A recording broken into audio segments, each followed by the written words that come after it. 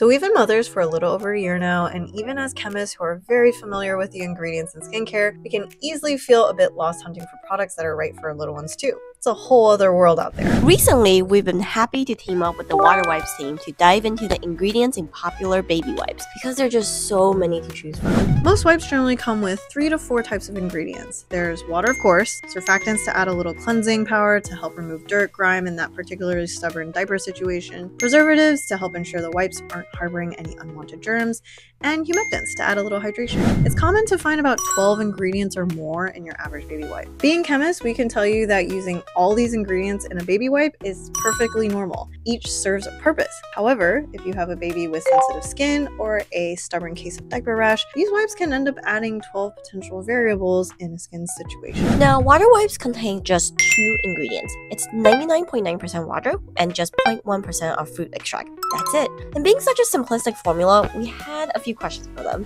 The first being, how does WaterWipes stay preserved with just 2 ingredients? And the secret lies in their unique purifying technology with the help that dash of fruit extract. Unopened, WaterWipes remain properly preserved for up to 15 months, and once opened, they have a 30-day shelf life and it's all clearly marked on the packaging. The second question we had was, then why not just use water in a cloth then? Interestingly, their water goes through a 7-step purification process that will help lower the surface tension of water. This improves WaterWipes' cleansability without the need for additional surfactants, leaving skin clean without the residue that those added ingredients can potentially cause.